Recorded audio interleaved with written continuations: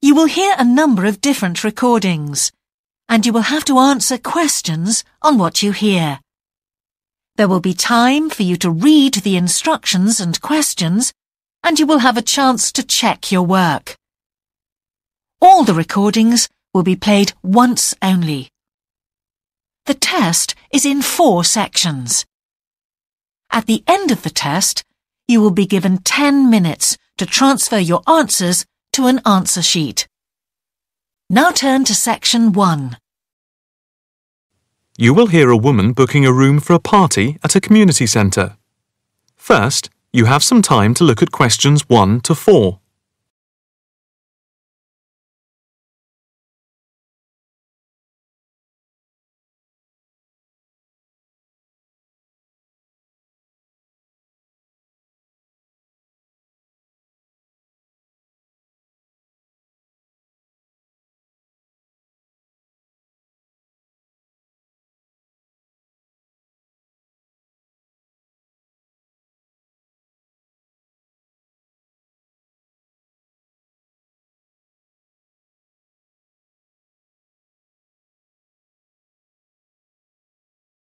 You will see that there is an example which has been done for you.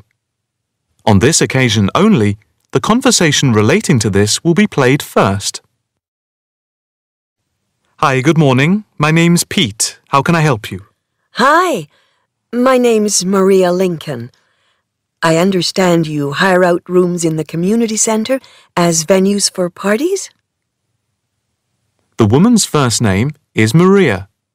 So, Maria has been written in the space. Now, the test will begin.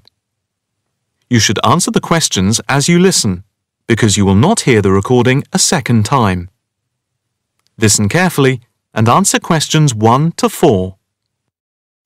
Hi, good morning. My name's Pete. How can I help you?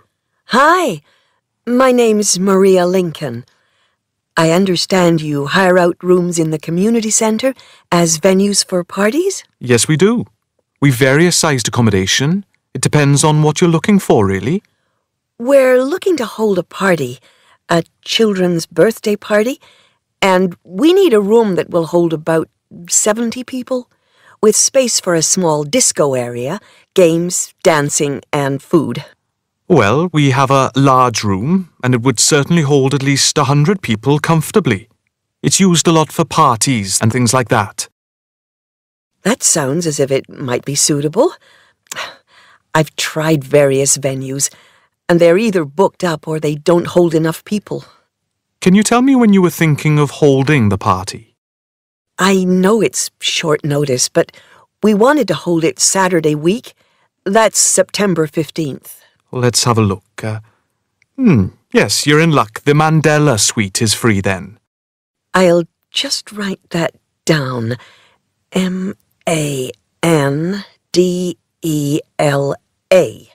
And the time. When were you thinking of holding it? In the afternoon, from 3:30 p.m. to 9 p.m. Yes, okay. There's no smoking on the premises, and we're only licensed to have soft drinks. That's okay. I think I'm happy to go ahead. Before you hear the rest of the conversation, you have some time to look at questions 5 to 10.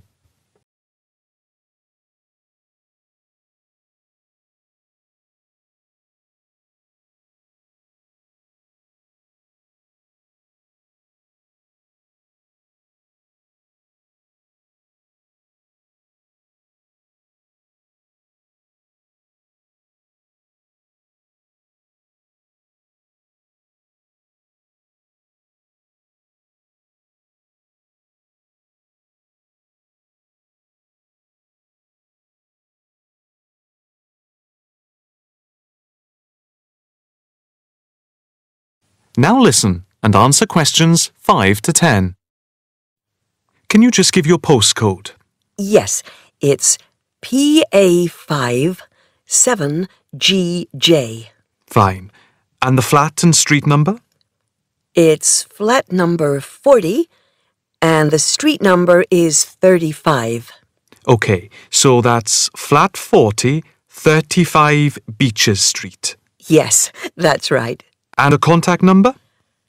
My landline is 223279 with the code.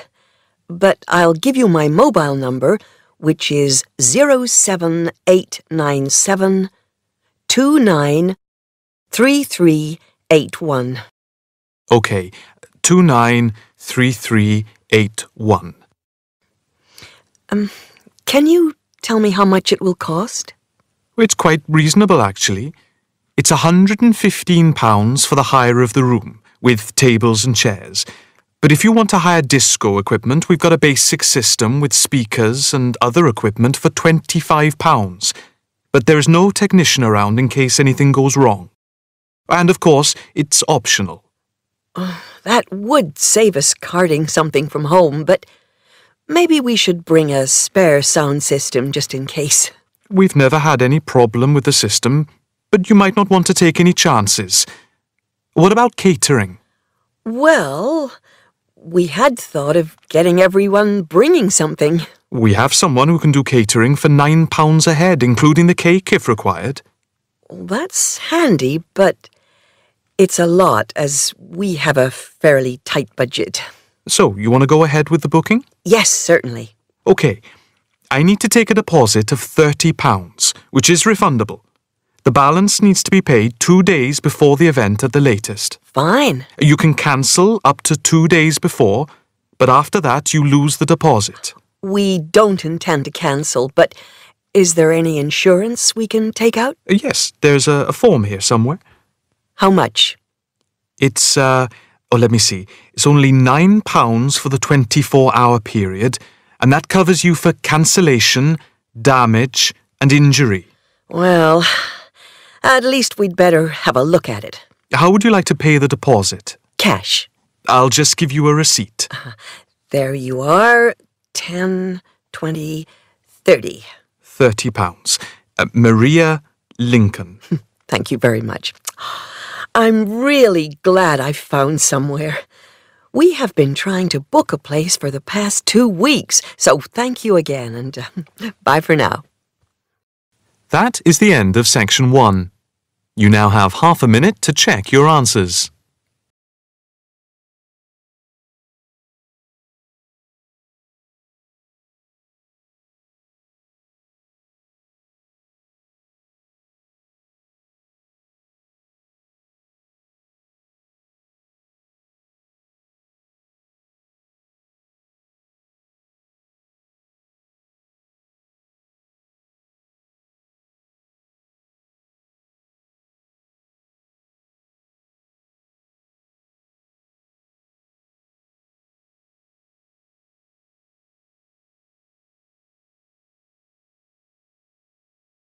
Section 2. You will hear a man giving some information about transport in London. You now have 30 seconds to read questions 11 to 15.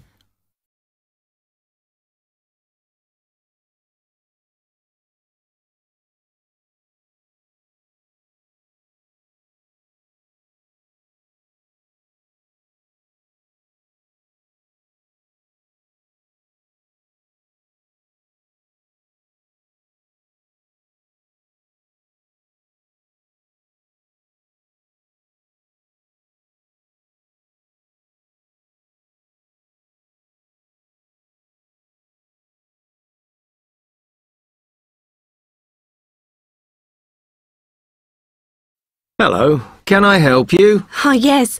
I was wondering what the best way was for me to get around London. Well, there are a lot of possibilities.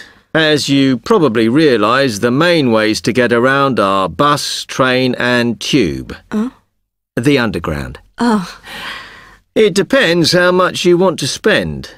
All forms of transport offer special tickets, such as cheap day returns on the trains and so on. Overall, you'll spend less on the bus as it operates on a basic flat fare for each journey. But of course it may not go to where you need to travel to. The mainline trains only operate in the outlying areas, though a few cross London, whereas the tube has stations which are placed in central areas of the city, close to the main sites and shops.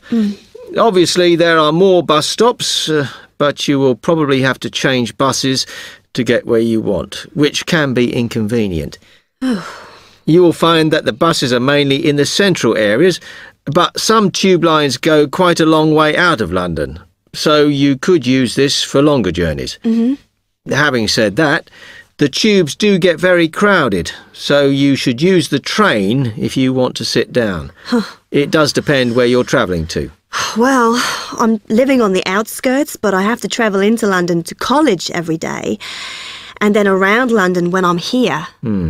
OK, so time is going to be an issue for you. The tube should be fast crossing London, but quite honestly, there are so many delays that it's not very efficient. Again, the train has fewer stops, so is probably your quickest option to get to and from college. Of course, which service you use might depend on how frequent it is. I mean, the trains might only be every 20 minutes or whatever, but a timetable is published to save you hanging around. There are a lot of tube trains at busy times of day, but fewer at other times, whereas the buses run every 5 minutes through most of the day, and there are night buses. But you'll need to check out your route first. You now have 30 seconds to read questions 16 to 20.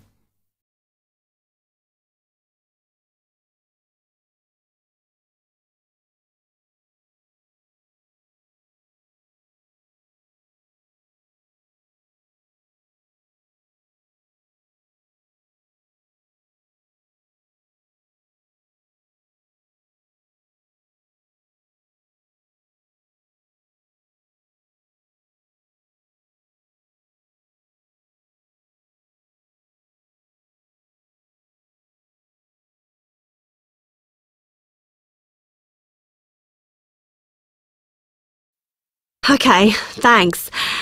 How can I get from here to Hackney then? Right, well, you can choose. We're here at the information office, OK? Now, next to us, on the corner of the High Street and Sweet Street, is the bus stop, opposite the bank. The bus goes all the way to Hackney, but it is a very indirect route, so it could take ages. If you want to take the train, walk down the High Street towards the city. Go past the bank, and on your left is the station, just before you get to the post office.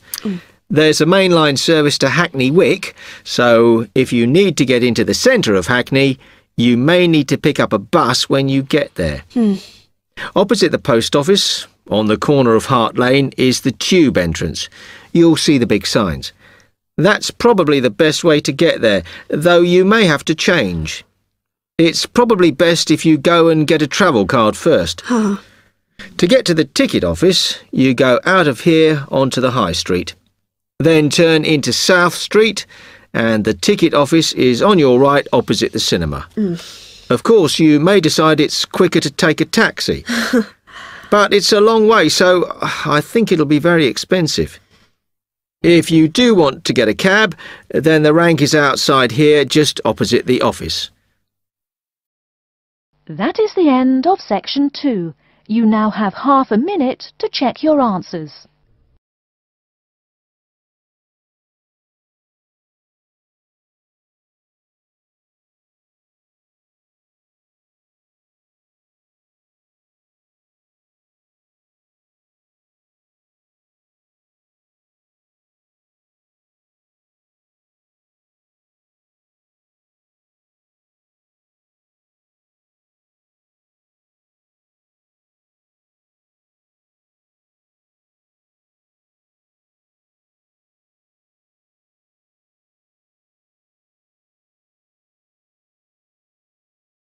Now turn to Section 3.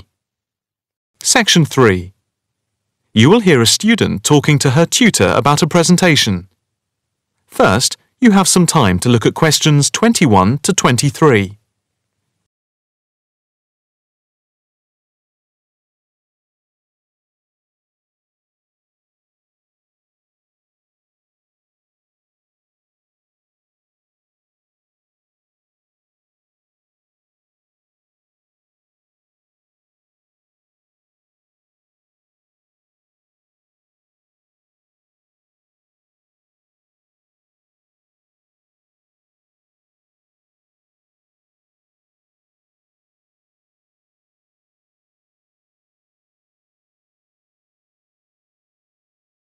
Now listen carefully and answer questions 21 to 23.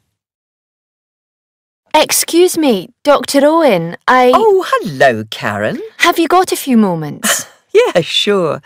How can I help you?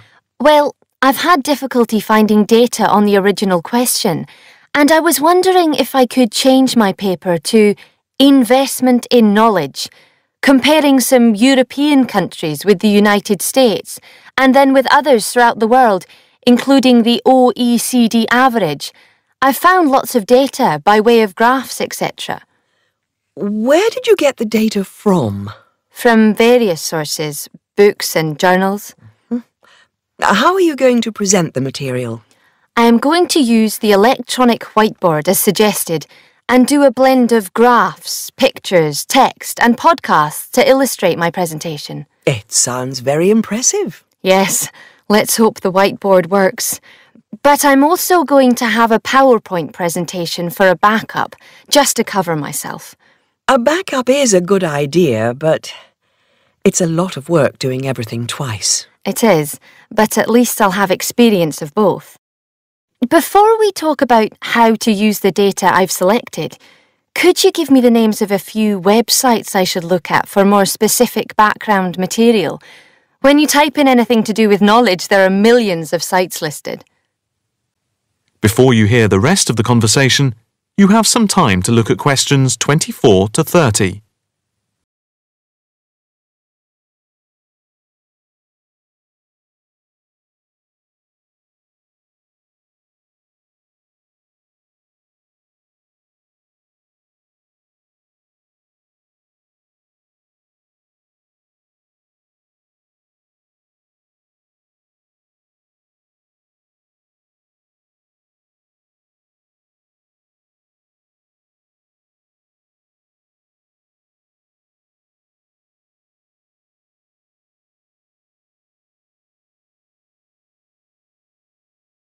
Now listen carefully and answer questions 24 to 30. Let's see. Oh, I'll print you off this list. Oh, there we go. Right. Do I really need to study everything on these? No, I suggest there are 5 or 6 you can look at. The one you have to go through is the IT department section on the university site, which is www.kmul.org. It has articles by all of us in the department and has links to useful information, so I think it is essential to look at this. OK, I've already been on it, but I'll tick that one as a must-read. And there's a site which is hosted by Pollock. It's investmentit.com. All you need to do is to skim the abstracts of the articles on the site. They'll give you a general idea about the effects of investment in knowledge. Yes, that sounds good. It cuts out having to read everything. What about this one? knowledgejournal.com. If I remember, it's not that useful. I would say that there are very few things that you need to read there. Then there's itknowledgereview.com. It's got loads of articles, but it's probably best just to read those that have come out in the last term or so. Do you have to subscribe? No, it's free from the university library. And another free journal online is itonline.com. I wouldn't say it's essential to read it, but it is beneficial. And so I think it is worth a look. If you think it's useful, there is no harm in looking at it. But nationalstatistics.com is worth looking at and trying out the links that it gives. I think these are probably enough to be getting on with. I think so. There's another thing I want to ask about. How much material should I use in my presentation? Avoid crowding the screen. If you have lots of information at one time, people will not be able to follow it and will just switch off. That's worth remembering. I've been in lectures where there was too much detail on the screen and it was impossible to read quickly. But what about visuals? Do you think it's okay to mix visuals and text? Visuals are very useful, but they must be relevant. or else people will get confused about what they mean and why they are there, and they won't pay attention to what you are saying. So be careful. From what I can see, you have the makings of a very good presentation. Thank you. That is the end of section 3. You now have half a minute to check your answers.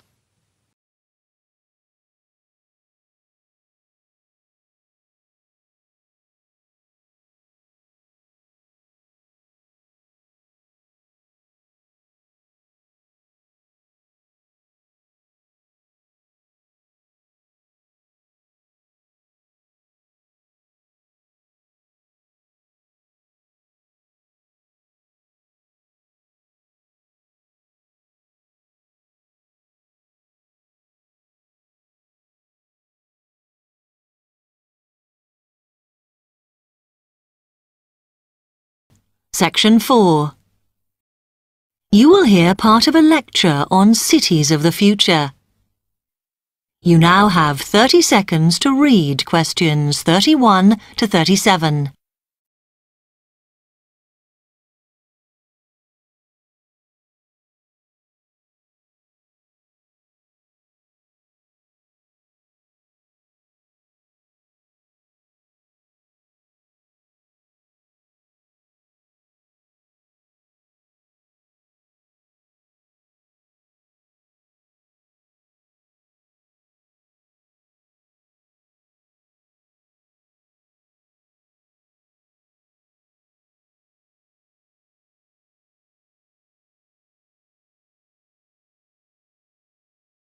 OK, we've been looking at how societies will develop in the future and at the increase in the size of cities. So I want to talk to you today about the key considerations in these cities of the future. There are 3 key elements I want to look at, and these are the new features they will have, issues of size, and the main problems to be considered. First of all, individual transportation will be a big factor in these new megacities as public transport becomes unmanageable. There'll be a huge rise in the use of segways, which are personal transporters like motorized scooters. As a result, and partly also to reduce pollution, roads will be altered so that they are narrower and will take up less of a city's space than they do currently. Naturally, this is a major change to the infrastructure, and something that may hinder it is the huge amount of investment it will require. The next thing is, what is going to happen to the commercial areas? We do not want these to become even larger concrete jungles than they are at present, so we have to look at design. And current designs for city development include building gardens on the roofs of these buildings to make a more pleasant environment for workers. And you may think that these areas will expand to cope with increased commercial activity. In fact, the prediction is that they will cover 1/5 of the area that they do at present as we build upwards. The exception to this is shopping centres, which we predict will expand with more and more temperature-controlled malls. What may cause difficulties is that the superstores will be confined to the outer edges of the city, as they will be too big to fit into the new malls. Then, of course, there are the residential areas, and these will undergo their own changes.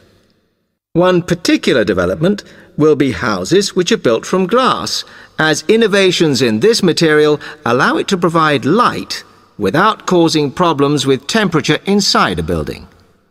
The residential areas will not be allowed to expand without limit, as happens in some areas at present, and their size will be restricted to a population of 15,000. One issue, which has yet to be resolved, and I'm not sure it ever will be, is how we manage to house older residents. They will be increasing in numbers as time goes on. Finally, how will these cities live? We know we have limited energy sources, so what will we do? Well, something currently in development, which will be a feature, is that waste is going to become an energy source.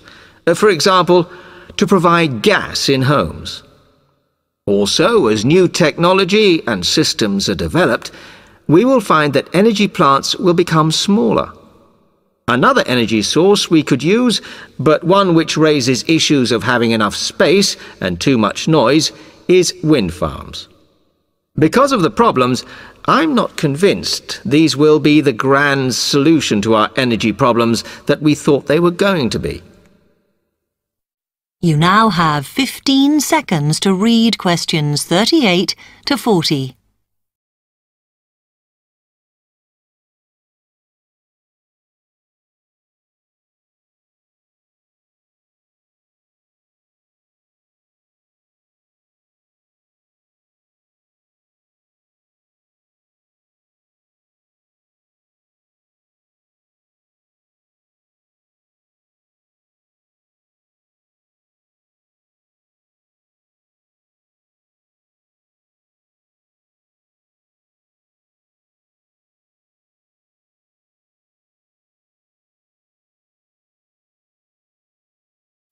Now, moving on to looking at the social aspect of cities, we need to look at housing and how people will live.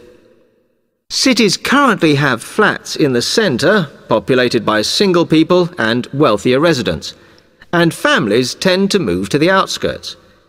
In the future, the centre of cities will see a dramatic change. We will see many more examples of cooperative buildings.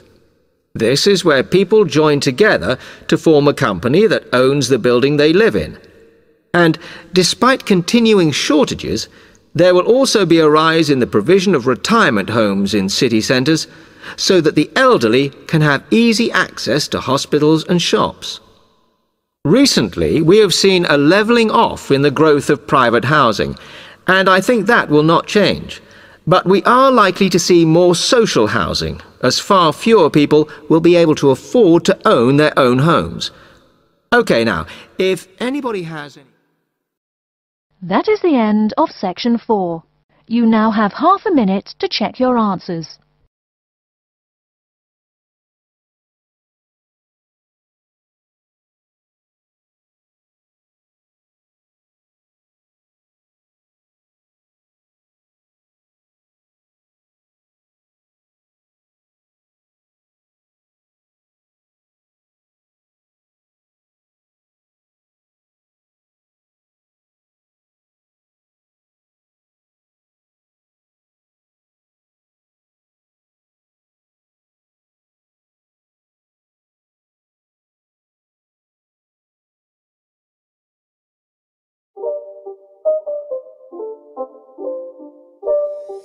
It's not a game, it's a rich thing.